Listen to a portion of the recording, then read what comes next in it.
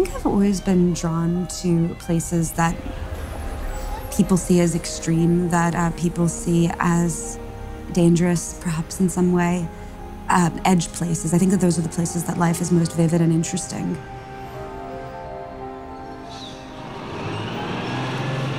I need some help. I need 10 1950 pen points. Thank you so much. I grew up in a household where I was lucky enough to see art not as like some airy thing, but as the way that my mother put food on the table. It was an utterly practical trade. I'm not going to get aqua oil color, even though I think it'll make my stuff good, because I'm not that much of a hoarder. I've never used this before. I'm not going to, oh God, I want it. Any way that I could, make a living or just even make enough money for coffee by drawing, I've done that. So it was a trade, it was an obsession, it was a love, it was a means of making friends, it was my entire means of coping with the world.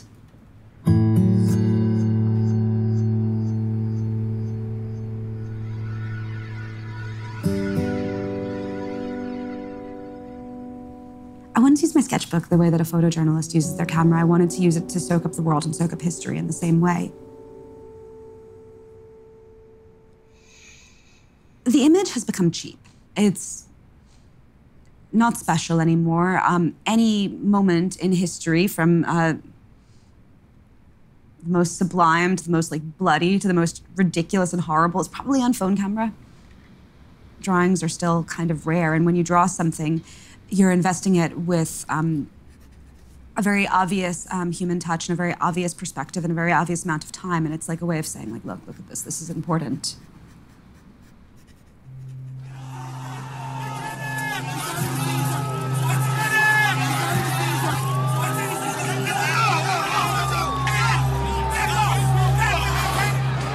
Occupy was a moment that sort of demanded that everyone take a side in it.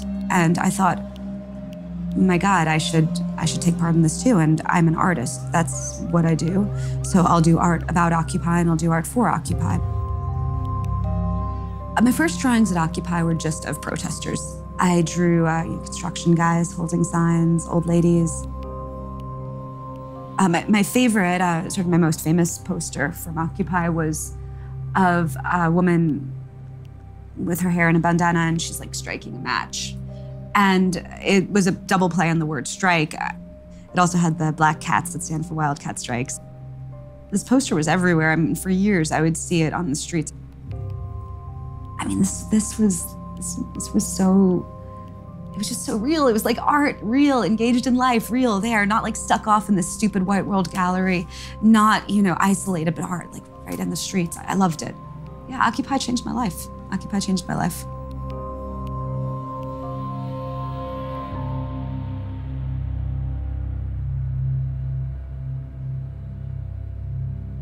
We artists, we're in this very interesting place, I think, for doing journalism. On one hand, people like to be drawn. Almost all people, in my experience, they really like it. Getting drawn is something that you do recreationally on vacation. There's a guy in the street that does it. It's something that, is special and nice to people. But on the other hand, it's not a threat. It's not going to be used as legal proof against anyone. Your drawings are just seen as little drawings. There is no punishment at Guantanamo, which is why we will constantly correct you on they're not prisoners and this isn't a prison. Guantanamo is one of the most visually censored places on Earth. I can't even imagine the frustration it is to be a photographer there.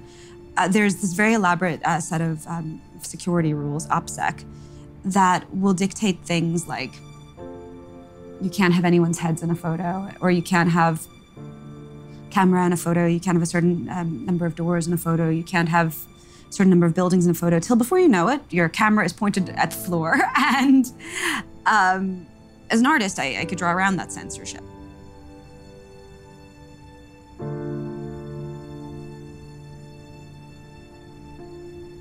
This is the force-feeding chair. At that time, 100 of the prisoners, or over 100, 2/3 were on hunger strike against indefinite detention, and dozens of them were being force-fed. I wasn't allowed to draw soldiers' faces. They said it was for their security. And so I drew this sort of mask. It's like a smiley face, but there's no smile. It's just neutral, just like machine parts. We're living in the world that has been shaped by 9/11 and shaped by America's response to 9/11.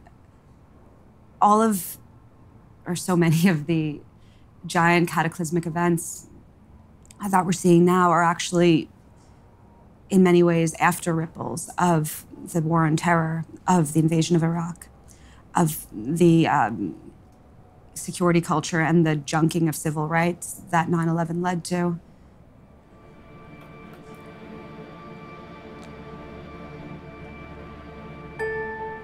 Rebel's actually really hard to draw, to be honest. It's because it's abstract.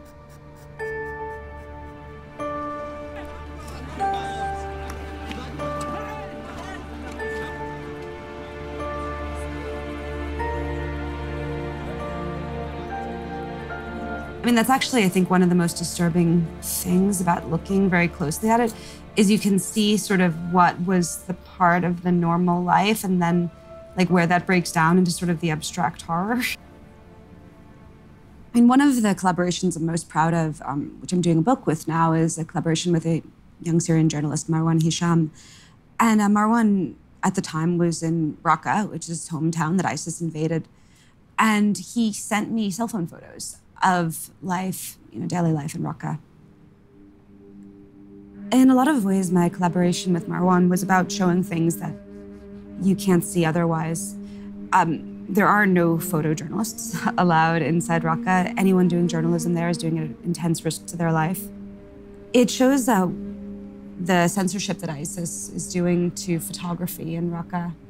They consider any drawing that's hung upon the wall or any photo that has someone's face to be idolatry.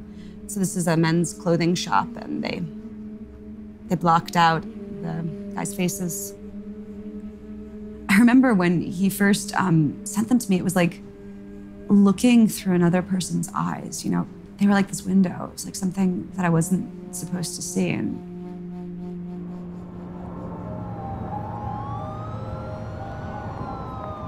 when I do journalism, what compels me is usually people who are perhaps in a role where the world is quite oppressive to them, but they're fighters and they're fighting back against that. Pens are not mightier than swords. They're not mightier than predator drones. You can tell that pens aren't mightier than swords because typically in totalitarian regimes, the artists get slaughtered pretty fast or else get shut up. But even if I don't think that art is a good weapon, it's the only weapon I have, right?